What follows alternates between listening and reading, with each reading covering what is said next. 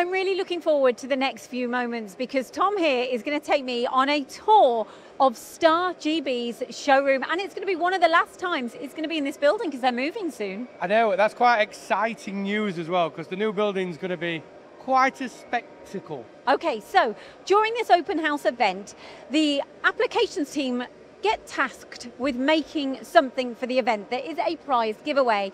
Now this year, they have made this. It's a micrometer that is made on each of the machines in this room to really showcase what the machines can do and show them off really, you know, in terms of what parts can go onto a Star sliding head, but also showcase and show off the creativity and the brains of the apps team. Now, there's some amazing parts in here and we're going to get to see these as we walk around, but yeah, we're going to start this tour at the SP32, which is quite funny because I'm going to put this back in my pocket because they're not making anything on that on here. So everything I've told you is not right. No, just one machine. They're making this wow, demo to showcase what the machine can do. Now, some of the operations we've got is we've got some quite deep drilling, slots, threads, slots more, and just some general machining. But they're showing what they can do on this machine. That's done in one hit. One hit. One hit. That comes off complete. We've got engraving. We've even got some very small grooving. I love the fact that, you know, what you would kind of traditionally put on a machine like this, you know, we're seeing customers have prismatic components coming off Star sliding head machines, aren't we? Oh, some of the things you can do on these machines now are just, it gets to the point where if you can program it, you can machine it. And as long as the machine capacity can, you know, work with it. Please don't go and put some 3-meter bar on here, that may not work. Yeah, maybe not. But when you've got something this size, absolutely perfect. Brilliant. Right, let's keep going. So we're going to try and see as much as possible. It's been a busy day today. It has, and I've got a question for you. As we walk down here, you see quite a lot of suppliers. So why do you think Star have took the decision to have all their suppliers here for their open house? I think I actually know the answer to this. I think that every machine shop has its different needs. And I think that the machines alone can do so much, but having suppliers, they're there to take it next level and almost tailor turnkey projects and different components to work with different machine shops in the best way possible. Spot on. I hope That's so. spot on. You literally near enough mirrored exactly what Alex said. Yes. And it was all about giving the customer a full solution, not just giving them part of the puzzle, giving them the complete puzzle. Now, we're going to see the micrometer being made as we walk around. So first off, we're going to start on the SP20R2, which is making, we're going to call it a pin, but it's not just a pin. Some of the tool paths on here are quite difficult, let's say. The keyways are really small. The thread is tiny. So trying to get that thread perfect on thousands and thousands of parts will always be a problem because it's quite a fine thread. And you've also got a really, it's not a deep hole drill, but when this is made from 316 stainless, which is quite a stringy material, to get, I want to say maybe M3, M4 thread all the way down that shaft. Center. Yeah, I'll show you this. Is no small feat. So again, it's showing what the machine can do. And we're really pushing our cameraman Chris to the limits here as well. Sorry, oh, he loves it. He loves it. There you go. I just want to say as well about the finish. Okay. Because the finish of that part, this has come straight out of the machine. No one's touched it. No one's. The finish is absolutely lovely. For 316, which can be a real pig to machine, that is really nice. Now, one more thing I want to mention about this machine before we move on is the hydrofeed system. Now, Alec they only do one size of this, which is why it looks quite big. Yeah. But Alec was saying he really likes this system because they can program 200 parts into one section and then one part into the next. Ah. Why? Measurement.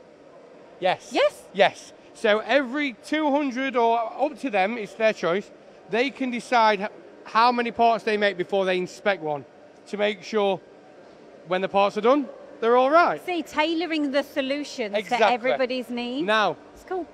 the SD26 Type E. This has easily got my favourite part of the demo on it. Oh, I know what this is. Is it the ratchet? Yes. So everybody will know when you use a micrometer, there's the ratchet on it. Yes. Now, they've actually made the ratchet on this machine using the B-axis to program and machine the internal part of this. Now, obviously that's quite a hard thing to machine. Thank you. But they're actually making two parts, a male and a female, that have to mate perfectly. And if you see that, you cannot even see the joint. Now, you said something to me when we did our walkthrough. Yeah. What machine do you think? I'd EDM. I'd wire that. That's what I would think of. But that precision to make these two parts fit perfectly. You can, and obviously that gives you the ratchet. Yeah, that's again. Thank you. Using programming the B-axis, and that is milled. They're actually milling it. That's fascinating. And the finish gets me because the finish is just. But Alex was saying on here is this machine, or obviously all Star machines, can hold microns over thousands of parts. So once they've got this machine right, they've never changed it. And they've created, well, why change a good thing? Hundreds and thousands of these. They've never altered a single thing on the machine, and they're all coming out right. Tom, I've got to ask you a question. Okay. Are you excited? We're off. We're off. She's running off. We've got to move. Where are we going? Where are we going? You're excited, aren't you? I do. Now Just this. look down the camera. This. Do you love this? Do you? This is cool as hell. This is cool. Now, this doesn't look like a sliding head because it's not. It's a fixed head machine. Basically, Star have gone into the market with fixed head machines. I don't know if you know this already, but if you're a Star user, then you've ultimately got that interoperability from your sliding head machines over to your fixed head machines. What have you lost? Right, we have a slight problem. What? Somebody's stolen my my show bit, but it doesn't matter because we'll use this. Yes. So, on this machine, they are making, they're making this end part here. Which is something else which is quite unusual because I said it earlier, a lot of prismatic components what you wouldn't typically put onto, you know, a turning centre is what these machines are capable of. On that note, this is being machined, sorry Chris, I'm trying to get this right. So this is being machined main spindle to sub spindle. Yeah. So they're actually getting rid of quite a lot of material. But once you've machined all this, how do you hold it? So they're actually clamping it in the sub spindle. So you don't need to have a round part to clamp. They're clamping it across there to finish this side off. See. Which is, and again, that's coming out fully complete, engraved. Again, it's look at it. What you can do. Now, before we move on, we have to mention the LNS section. Ah, okay. Yeah. So they're showcasing here a LNS solution. Yeah. So you've got the bar feed, the mist extractor, but also the coolant pump as well. So this is producing, I'm trying, 70 bars of pressure, not only for the main spindle, but for the sub spindle as well. Okay. Which is just great. Balmy. It's brilliant. I love it. Balmy. Now, the SR32 J3 Type B. Now you will have seen this machine everywhere. Yeah, this is one of the most popular machines. So this is their most popular machine. Yeah. You've done endless videos on this, but then they've brought out a different one. So they're showcasing two things on this. Full washdown from inside. Okay, I'll let the camera. And then also a washdown gun. Okay. Now I've never seen a washdown gun on a sliding head before, and I've never actually seen full internal washdown of the machine. Because why is this? Well, working with sliding heads we know is a bit of a nightmare because it's all oil. Yeah. So obviously your hands get oily, everything. So if you can use the machine to clean itself, One job done. Better for your programmer, your operator, because they're not having to get in and clean all that out. Yeah. Okay. Now, next, not really what I wanted to show. You're modelling today. Yeah, but that's not really what. My question for you is, obviously, some of these can go up to 9 axes. Yeah. How do you program it? That's a mind blow, that is. That's like, how do you even, if you were new to sliding head technology, there's so many axes, I don't even know where people, and I think this is what we asked a lot of people years ago, it was getting their head around, how can I use a star machine, a sliding head machine? And again, like we were saying when we first started, there's not many things you can't make on one of these if you can program it. Yeah. And if there's some of the parts get really technical, they'll use CAD/CAM. Yeah. But they have their own system now, their NC Assist, which is obviously helps you program the machine, get up and running. But they've now brought out a new version. Every year they update it, and this is their newest version, which gives you full 3D model simulation.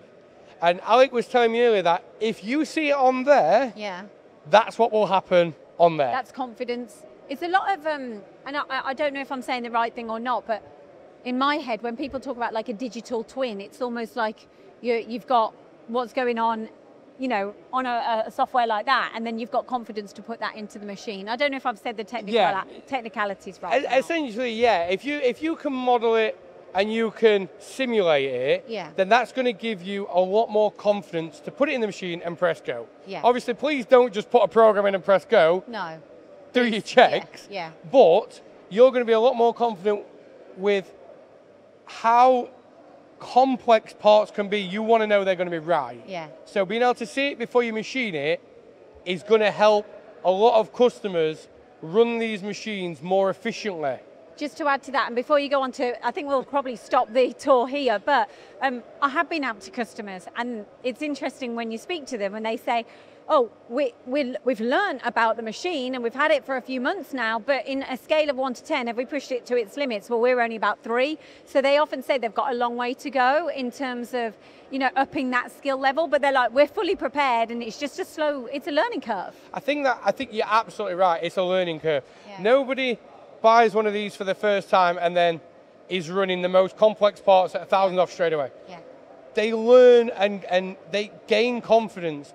The machine can do so much more than a lot of people may realize, but having the confidence and the technical know-how of programming that is a completely different story. But again, before we move on, that's where stars, applications engineers come in. Yeah. And you have a bit of a story about something on a machine. Oh no, okay, yeah, you prepped me, thank you. You're doing my job for me, thanks. Don't you worry. It's really interesting, one of the case studies we went to the other day, the guy said, literally, the applications guy went, here's my business card, put it on a magnet, on the machine, he said, call me whenever you need. And when they have needed help or support, they just pick up the phone and he said, it's almost like we're not part of the family, he said, he's like, oh, part of the club. That's what he said, he's like, I'm like part of the club now, which is such a nice... But does that not show you... faith and support? Because if I put my business card on something and went, ring me if you've got any problem, I've got to know in the back of my mind... I've got to know in the back of my mind that anything you ring me with, I can help you with. Okay, I'm giggling, come on. No. Right. Have you ever seen a 2-screen configuration? No, this is new to me. So this is the new Blum T-Max. Okay. Monitoring system for the machine. And this is really clever.